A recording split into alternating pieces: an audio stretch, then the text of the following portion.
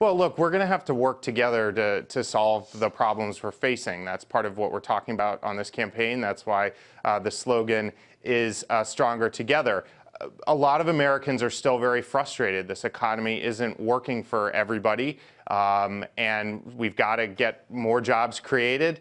We've got to get our tax code figured out, both from the standpoint of fairness, but also because we want a tax code that promotes job growth, that promotes more businesses here at home. Look, the reason I touch on what Donald Trump said and the reason it is absolutely relevant to this conversation is he's a divisive figure who's going to be an impediment to solving some of these problems that we're talking about right now. It's not, it just makes no sense for the next leader of our country to be running around saying that he's smart because he didn't pay taxes. What does that say about the rest of us who work really hard and pay our taxes, or small businesses that pay theirs?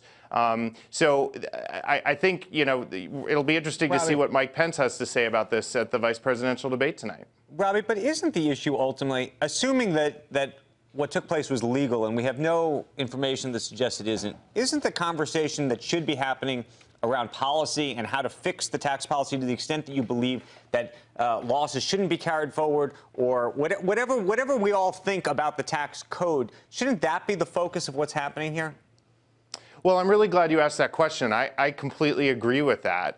First of all, I don't think anybody contests the fact that Secretary Clinton and Senator Kaine, he's going to be in the debate tonight, have put out very detailed plans about how we create jobs, how we get this economy working better for everyday people, for our small businesses, how we provide them the relief that they need. Donald Trump has put out no specific plans. But directly to your question, when I look at the tax plans from each candidate, I have a hard time finding specifics on a lot of these issues. I mean, what's the corporate tax rate that Hillary Clinton thinks is the best rate? Do we continue at 35% or do we cut it? I mean, even I think there's broad agreement across both parties. Oh, I'm sorry? Even President Obama has said 28%. Bill Clinton told me himself that he thinks it should be lower than where it is right now. Where does Hillary Clinton think it should be?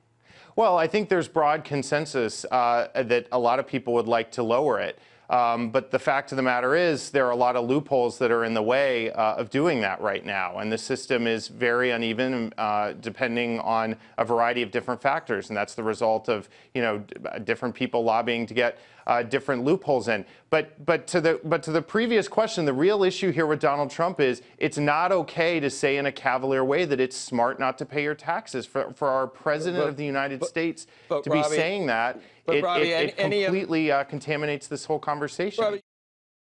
Hey CNBC fans, thanks for checking out our YouTube channel. Here you're going to find videos packed with all of the information that you need to be smarter about your finances. You can subscribe by clicking right here and click on all the videos around me or the eye right here to watch the latest from CNBC. Thanks for watching.